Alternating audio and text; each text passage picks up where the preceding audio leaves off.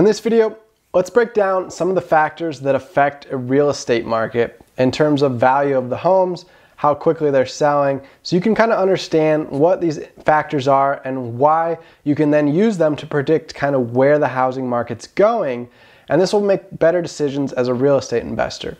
So, what affects the housing market? Well, first, when you look at the geography, so let's just say you're up in an airplane flying in the sky and you look down below out your window. You're going to see all this land spread out across many miles, and you're going to notice different clusters of houses and neighborhoods, and then you're going to notice open land that's farm fields. You're going to see city districts that are all buildings and businesses, and then you're going to see other districts like golf courses, lakes that have houses on them. So when you think about real estate, it's a collection of homes across an entire city.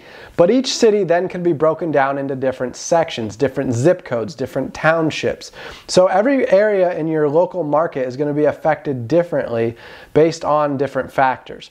Now, when it comes to the grand scheme of things, kind of the general summary of the market, you can mainly look at things like employment. If your town has lots of people employed making money, they can then turn around and afford housing. And that's going to help them then buy houses, and housing prices are going to go up.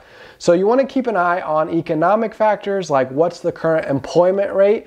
You know, as you notice people getting laid off, this might start to affect the real estate market because people don't necessarily have money anymore to buy the homes or afford the homes.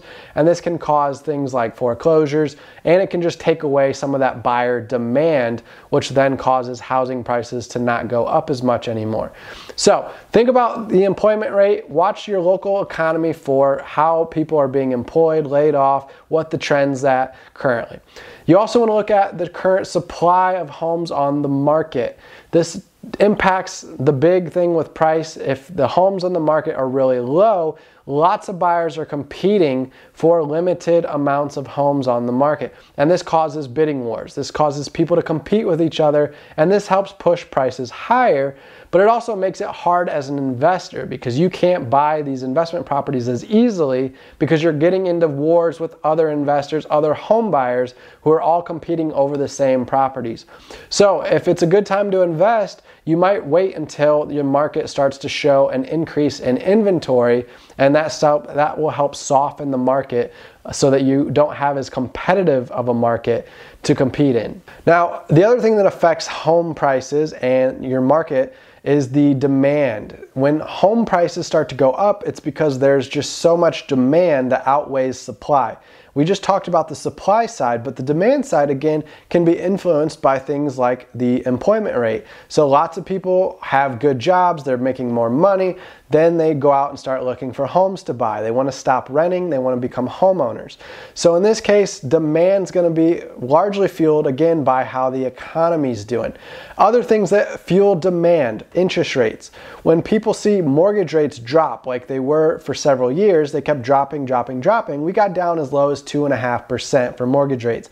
This caused big demands in people going into the market, looking to apply for mortgages, refinances, to make sure they could secure these low interest rate loans. And this helped boost the housing prices higher because we had lots of people trying to buy homes while mortgage rates were cheap. Now, as home prices have started to go up and mortgage rates have started to go up, this is making housing affordability much tougher. And this is starting to cause demand from buyers to decrease. So as the demand starts to drop, this will stop prices from going as high as quickly. So this will help soften the market a little bit. So if you're a real estate investor, you want to keep an eye on these trends, because if you're owning properties that you're thinking of selling, like rental properties, or you're doing the fix and flip strategy, and you notice that home prices are starting to slow down and not go up much anymore, it might start to be time to shift strategy and maybe hold off on flipping houses in case of price drops, where you get stuck in a property that you overpaid for and you can't sell it for as high as you thought you could, and you end up not making money on the deal.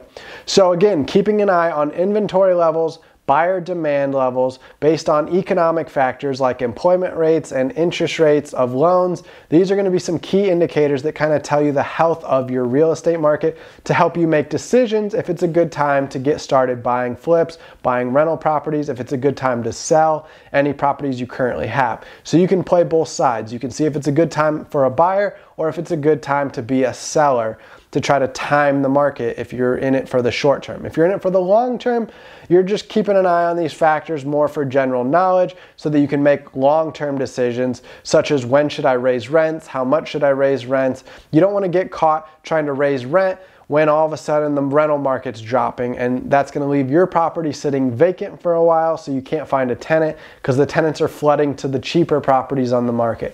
So you want to also, on the landlord side, keep track of these different trends so that you can make smart decisions on how to rent out your properties and keep them occupied so you can keep income coming into your bank account.